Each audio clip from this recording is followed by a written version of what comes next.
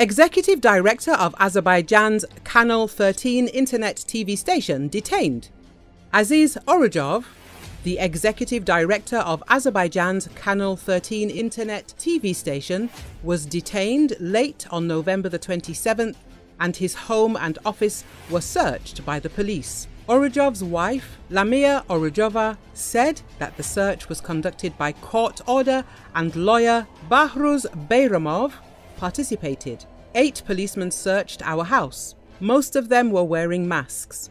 According to his wife, after the search was over, Aziz Orujov was taken away with some documents. According to lawyer B. Bayramov, the search was continued in the office of the internet TV.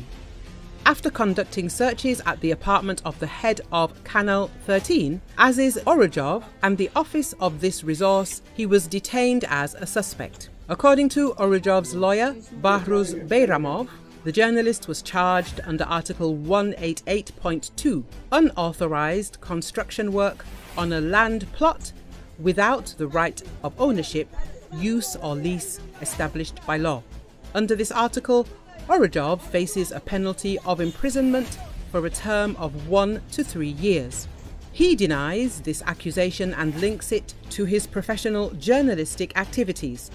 His meeting with his little daughter during his arrest led to fragile moments. Bayramov said Orujov linked his arrest to his journalistic activity. In turn, Aziz Orujov's wife, Lamiya Orujova, told that during the searches, security forces seized 2 of her husband's laptops, a phone that he did not use, and documents related to the journalist's previous arrest. Orujov, in particular, is accused of illegal construction of a house in the village, 20th section of the Sabail district of Baku.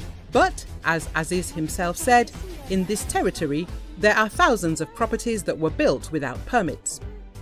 It turns out that criminal cases should be opened against all these residential properties, the lawyer noted.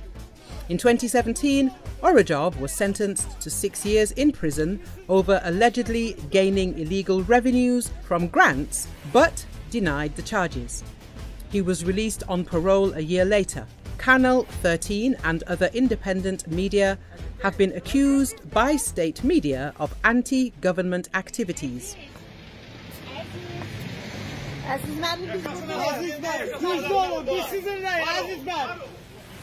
This isn't like, that's my $100.